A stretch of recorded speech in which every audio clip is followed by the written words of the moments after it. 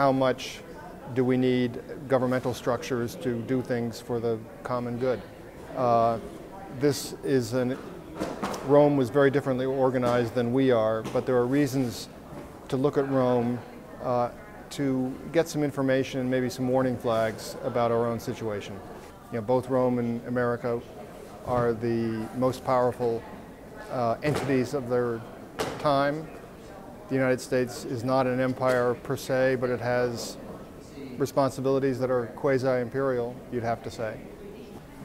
It has taken centuries for governments to evolve that are trying to do things on behalf of the whole country. Infrastructure, but also social welfare and public health and many, many different kinds of activities. And I think this has by and large been a good thing. You're not relying simply on rich individuals to do things. You're not relying on a feudal structure. But we're at a point right now where a good many of these activities are being privatized. They're being essentially sold off by the government to corporations or other entities. And we say, you do this for us. You collect our taxes, you run our prisons, you maintain our highways, and sometimes even you fight our battles for us when we hire military contractors.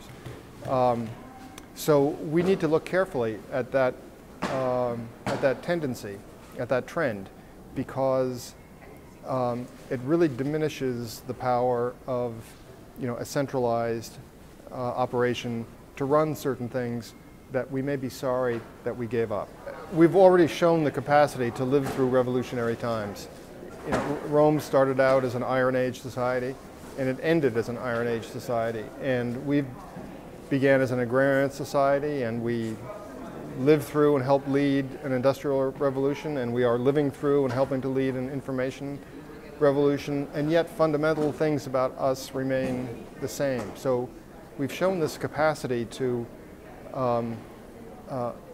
advance ourselves through huge dislocations, survive them, make use of them, and yet somehow remain ourselves.